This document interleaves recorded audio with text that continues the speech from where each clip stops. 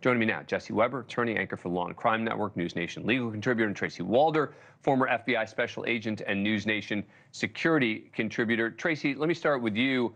What do you think that foul play means here when they're talking about what they found in the car? Well, thank you so much for having me, Dan. So really, it can mean two different things. The first thing we have to think about, and per that witness report, is why did this vehicle pull over where it was? Why was it in the brush? What made it pull over? Was that an outside force that made it pull over, or was that an inside force that made it pull over? And so two things that would deem it suspicious or foul play would be anything they found outside of the vehicle. Did someone ram into the vehicle? Was there some kind of an accident that took place?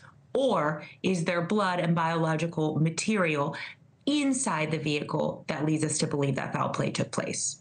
And Jesse, you were talking to me about it, sort of the list of possible things they could have found or not found that you thought were relevant. Right. If the keys are there, or the wallet there. I mean, the fact that they haven't found them signifies to me that cell phones are not of help. Cell phones is the number way to track somebody. So is it possible the cell phones were still in the car? Were they turned off? Look, I think one of the most significant aspects of this is that law enforcement has told the public that they are not in imminent danger, which leads me to believe this may have been a targeted attack, or at least that's what they're suspecting. And when you bring up the idea of this custody dispute, I think that's something they're definitely exploring. Yeah, and Tracy Banfield revealed this last night. The grandmother who has custody of Veronica's kids filed a motion last fall opposing any changes to the supervised visitation plan, claiming, this is the grandma claiming it, that the children had been exposed to sexual abuse while under the care of their mother. I mean, all of this has got to be the key part of the investigation.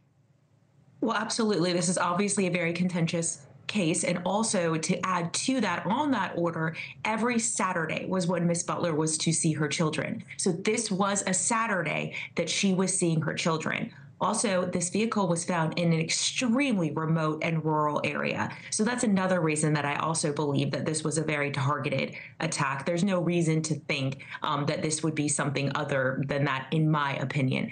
However, I really do think you've got this contentious case where you have the father of the children currently, on probation inside a rehab facility. And then you also have the mother who's being accused of these things. This is really just a recipe for a familial issue, a familial homicide. Jesse, why no one talking? I mean, really almost nothing coming. I mean, I get it from the investigator's perspective, right?